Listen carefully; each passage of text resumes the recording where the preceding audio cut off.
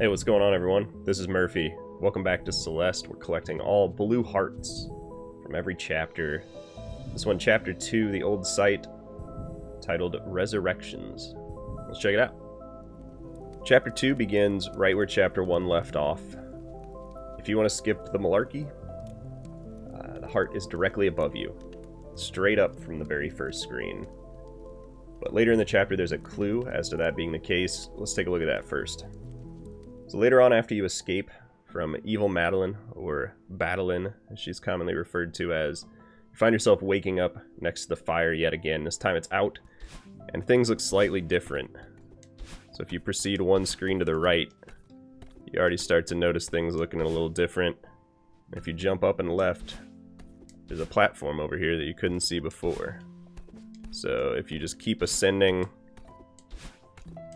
you find your way at the top with a blue heart.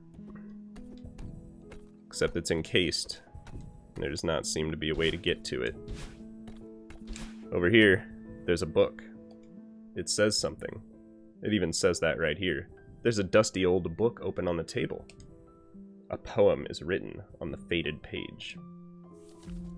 An apparition, not of this world, but because of it, lurking out of frame. Awake, my heart is a fortress. In dreams, I am vulnerable. So there's a couple things that I would note in the note. One being lurking out of frame, the other being awake and in my dreams. And one other thing would also be if you jump off the edge here, you go all the way down, you find yourself right back here again.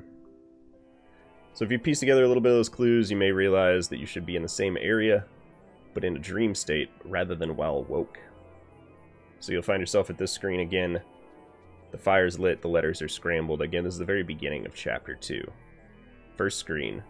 And if you jump up and dash here, screen moves a little bit. You can kind of see that ledge we're going for. But this screen is different. There's no way to get up here. There's no way to dash through the dream bubble. Even if you activated that, going up and progressing through the level, you're not going to be able to go left again. You have to do it right here on this first screen. So how do we make that happen? So there's a few ways to get your dash back in Celeste. One, of course, being touching the ground. Another, the green diamonds that you collect. That refreshes your dash immediately. But one you may not have realized was screen transitions. So if you dash through a screen, you get it back, you're able to dash again while you're in the air. So, if you dash back and forth while climbing here, your screen transitions will allow you to go straight up. And that goes for up and down screen transitions as well as left and right. If you climb up, you'll find yourself at the Resurrections heart. All you gotta do is just dash through it. Such a good song. So that's it. That's all there is to it. Straight up from the first screen. No big deal. It's kind of a bummer that the hint is so far along in the chapter that you're not able to backtrack from there to reach it. But I like the concept of the hint. The heart is in this area. How do you reach it with the resources that you have? And I think waking up in the same area the second time is kind of off-putting. Like, oh, I've been here before. So it'll make you think, I've been here, I can research this area in maybe a different state, which is the beginning of the chapter.